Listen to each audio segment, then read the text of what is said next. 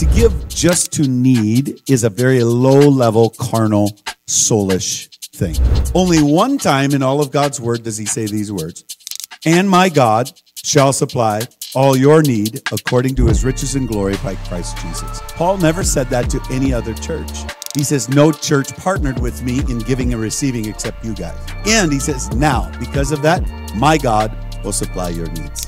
Because of the people's willingness to bless Paul and his ministry, Paul challenges the church. Now, some people, it's very, very hard on them mentally, and I understand that. I mean, listen, the Lord has provoked us again and again, and there's times where we provoke ourselves. We've gone to a lot of churches, and sometimes a pastor will say, give what the Lord tells you. Well, sometimes the Lord doesn't tell you anything. The woman with the alabaster box, the Bible never says God told her to give that. She stirred up her heart, and she just gave, not out of need, but she gave out of love. The Lord didn't need her to break open a $70,000 perfume box. So it was a $70,000 gift, broken, smashed it, and poured it all on Jesus. So there are different kinds of giving. A higher level of giving beyond the tithe, we can give towards need. Then beyond that, there's a higher plane where we give out of love.